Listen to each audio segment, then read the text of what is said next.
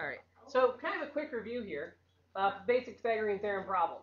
So we've got a right triangle. And remember, Pythagorean theorem only works when there's a right triangle involved. And the answer is not 40. But thank you for playing. The answer is not 90 either. So let's get the equation set up and go ahead and solve it. Now remember the formula says, yeah. How do you know which side's A, B, and C? Ah, good question. How do you know which sides are A, B, and C? The thing to remember is that the legs are your A and B, and they can be switched, and that the hypotenuse is C. The longest side is my hypotenuse, so it has to be C. The 2 and the 6 can change however we want. That can flex back and forth. So you plug it into the formula. And this also is going to add something to you might not have gotten before, so kind of tough it out with me, guys. So we get that. We do end up at 40, but we're not done with the problem once we've got that. So 4 plus 36 is x squared. 4 and 36 is 40. And my answer then is x is the square root of 40, which according to my calculator,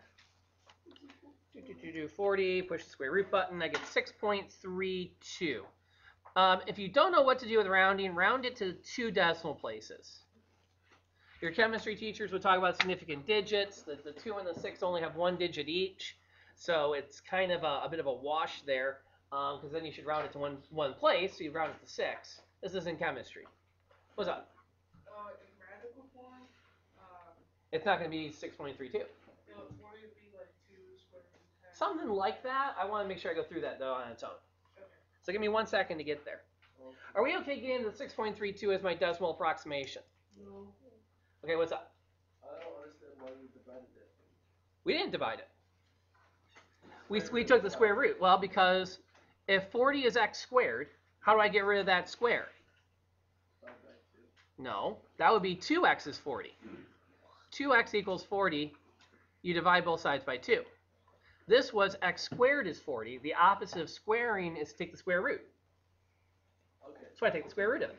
All right. Also, guys, is something to think about. If it's an approximately equal to, you're going to see either an equal sign with a dot over it, or you'll see the squiggly equal sign.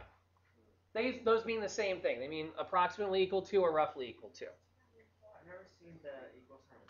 You know, I don't see it very often either, but there are a couple of worksheets I've found over the years for this unit that use that notation. I don't want you guys to be freaked out by it. Now, we had a thing up here about, yeah, go ahead. Can you go over how you divided it again? Divided it. You mean took the square root? Yeah. Okay, well, I've got 40 equals x squared. So to undo the square, I take the square root, which right now means I take my calculator, I type in 40, I push the square root button, and the calculator kicks out 6.32. Which I can always check, too.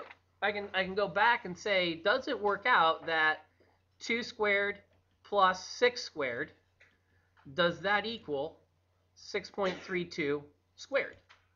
And this is, again, I get 40 and 36. This is 40. 40 equals 40. Checks. Now it also says, give me an answer in simplified radical form. That might be new to you guys too, so let's take some time on that. I'm going to write down some numbers here. 4, 9, 16, 25, 36, 49, 64, 81, and 100. What do they all have in common? They're all perfect squares. So the way you put this in simplified radical form is you ask yourself, which of those perfect squares divides evenly into 40? And the 4 is the front runner. So I'm going to rewrite square root of 40 as the square root of 4 times 10. Square root of 4 is 2.